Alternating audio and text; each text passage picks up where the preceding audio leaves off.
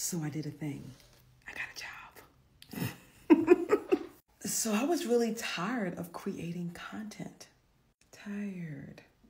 And it's not that I'm not going to create content. I'll do it when I feel like it. I'm just open to marketing my business in other ways that doesn't include exclusively on social media.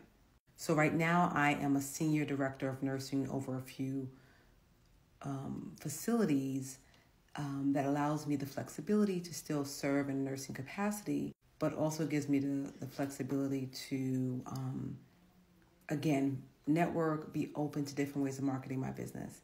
I still am doing my human design school. So if you are wanting to be certified in human design, you want to start your own business, the doors are open. Our second cohort is starting at the end of this month.